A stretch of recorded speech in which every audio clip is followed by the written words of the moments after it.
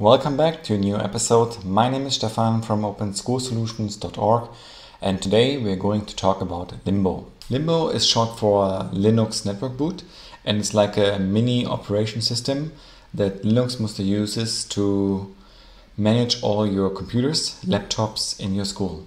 Here we have a graphic of Linbo, how it functions in detail.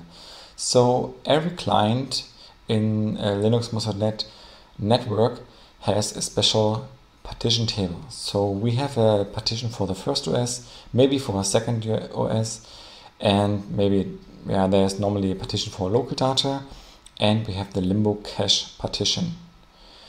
So when we have this client, we set up the client, install all the software, drivers, and other things we need, and then we boot Linbo. And with Linbo we can create a compressed image of the first or second OS partition. And this compressed image is then uploaded to the server. And when we boot a second client, we can download this image to the Linbo cache, and then the image is synced to the first or second partition. And so this is a way how we can deploy our image from one master client to many other computers in our school network without managing every client by itself. So with Linbo we have like a self-healing client computer, because every time something is messed up, students messed up something, we can just boot Linbo, or students can do by themselves, and resync the client, and then they have a fresh client again. So this is even possible if the client is not connected to the network, because the image is stored here on the Linbo cache file. If we log into our Linux Muster web UI, our global admin account, we have two options here under device management. First is devices, and second is Linbo. We talk about devices first. We have two devices here, our firewall and server, and we can just add a new device with this button and define a room. This can be an actual room or a virtual one, up to you. So we give it a host name, PC01, and here we define a group. We will talk about that in a second, and then we enter our MAC address of this computer, and here we can define an IP. It has to be out of the network that we defined at the beginning. Like our network was 10.0.0.0/20, and this is an IP out of this network. Here we can define the role, like classroom student computer or other roles, but we leave it with classroom student computer, and then we define here for Pixie boot Linbo Pixie, because this is what we want. If you have a computer you want to manage by yourself but want to have an IP out of this network, you can choose no Pixie, but we leave Linbo Pixie. Good. Now we click Save and Import, and our computer is imported into Linux Muster. Okay, import is done, and we can see here that our PC01 is imported. Close. Now we have the group here, Xubuntu, but we haven't defined the group yet. So we go to Linbo, and here we can define our group. We click on Create, and here we have different sample configuration files for different options. If you want to have like dual boot Windows with Ubuntu for BIOS clients or UEFI clients, so we choose just start.com for Ubuntu, give it a name, Ubuntu, okay, and then we can click on Ubuntu and define everything for our client computers. In general section here we have the server side as TFTP server for the network boot. We have the system type, you normally can leave it like this, and download type torrent is one good option. You can choose async or multicast, but torrent is fine. We have different options what we want to do if we boot our clients. So we can set them to auto partition recovery, auto partition formatting, or auto update cache. We just leave it like it is for the moment, And here, if we go to partitions, we can define how our hard disk should look like on the client after the partitions we talked about in the graphic, Linbo graphic. First, you can define a disk type, SATA disk, NVMe disk, or another one. And for our Ubuntu, we have 30 GB defined. We can go and edit here, make it bigger or smaller. Here you can select an icon for Linbo, and normally you select here the base image that we want to use for these partitions, but we don't have one, so we can't select one here. Okay, just make it a little bit smaller. 25 is fine. Save, and then we go to cache. We don't need 30 GB. 15 is fine. Save. And web is okay, and data is the rest. Save. Here we have our Ubuntu client 1, and on network tab here we see it's an LMN network. Here we have our MAC address, and here on disk, if you go to boot order, we see it's set to network.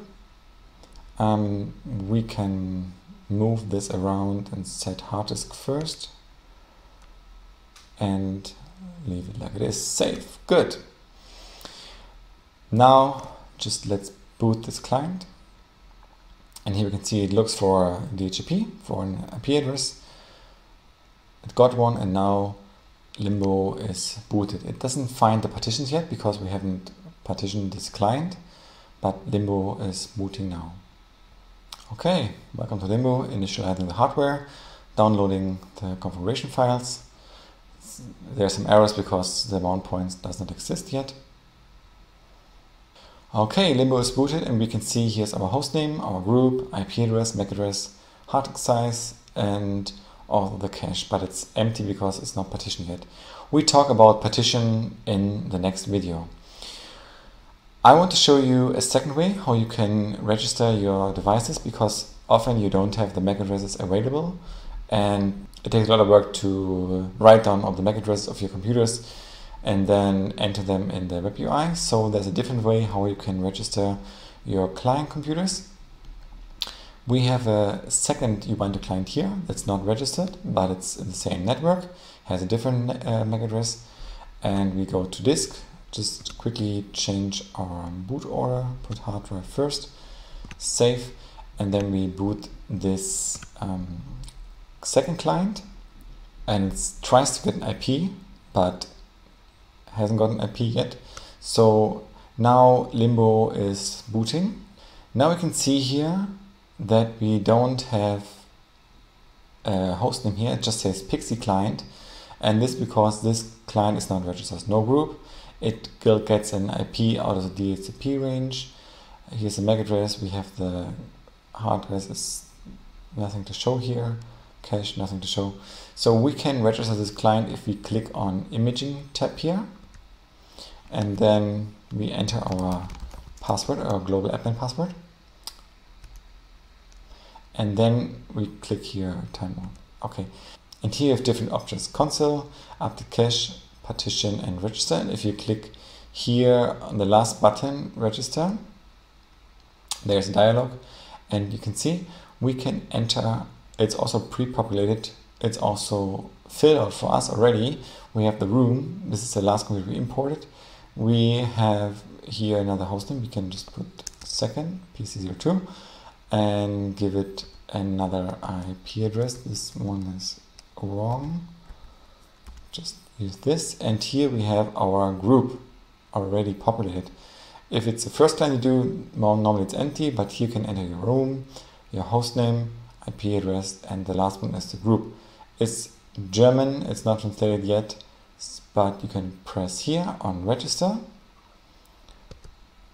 and now it uploads the information to our Linux master server. If we go back here to devices, we can now see that we have our second client computers already in the list. But it's in the list but not imported yet, so we have to click save and import, so it gets imported into linuxmaster.net database.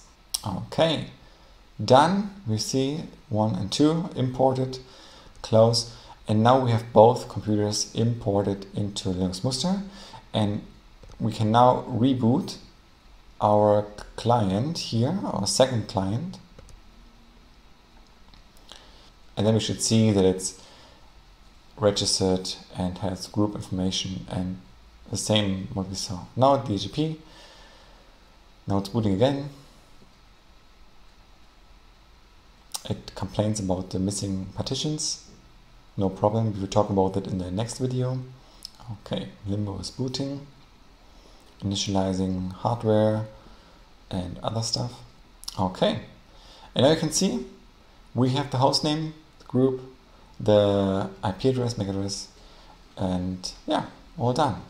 That's it for today. We've learned how we can register our client computers in linuxmuster.net, either through the web UI interface or directly in Linbo. And in the next video, we talk about partitioning our client and starting to prepare our master client. Hope to see you soon. Please like this video and subscribe to our channel if you want to see more videos about open source software that you can use in your school.